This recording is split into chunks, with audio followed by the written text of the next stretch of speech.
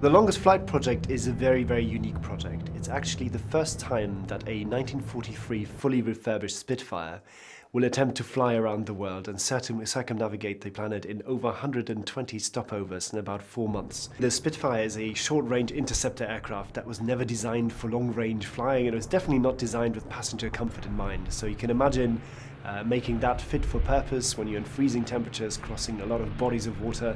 That is quite a challenge in itself. There are many countries the Spitfire has never ever been to, where there's absolutely no spare part supply, fuel supply, and you have to plan that all way in advance and get the landing rights to be able to pull off an expedition like that.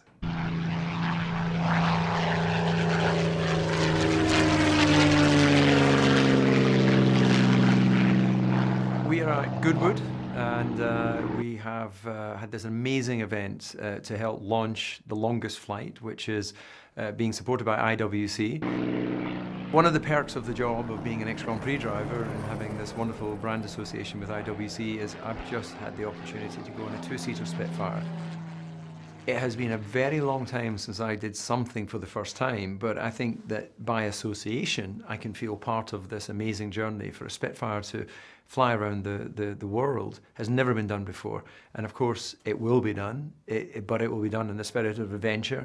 We as IWC are ideally placed because we've been making precision instruments for aviation ever since 1936.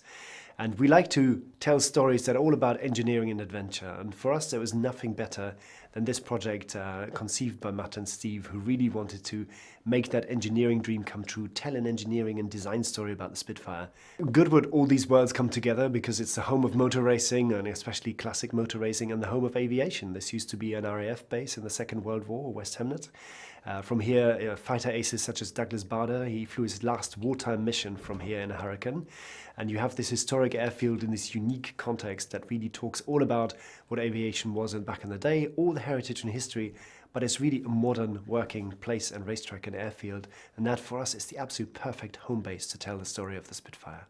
Well, my experience of pilots and racing drivers is that they're actually risk averse. They're not risk takers. They understand the engineering challenges, they understand the mechanical sympathy that you need to either drive a racing car or to fly an aircraft, and you trust in your team.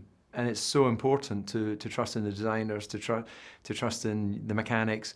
And I have this very simple theory that great design is timeless.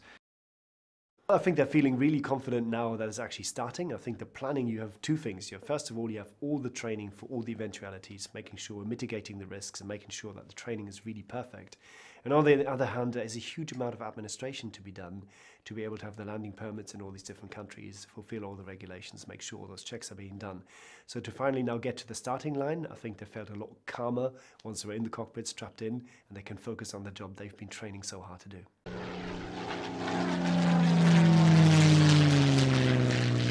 I just feel proud to be part of this celebration of them going off on this journey. Of course it's a huge challenge, of course it's taken more work than anyone might have expected, but I think this is a perfect celebration of human endeavour.